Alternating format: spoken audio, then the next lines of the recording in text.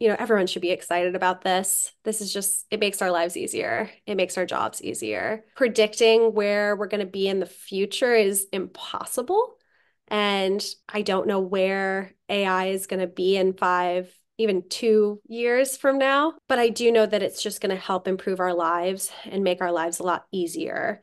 And I mentioned it before, but I think the burnout in healthcare is so great because of the massive administrative burden that is imposed on us to document everything.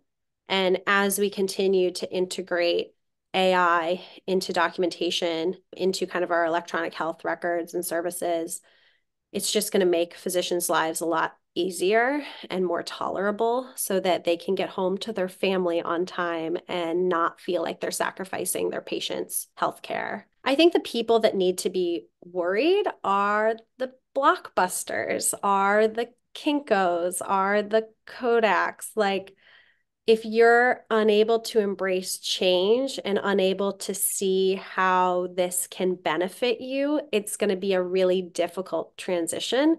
As mentioned, if it's not something that you wholeheartedly embrace and try to integrate into your company, you're going to lag and fall behind. And I think that that would be challenging for some individuals who have built, a company on not having AI in their systems.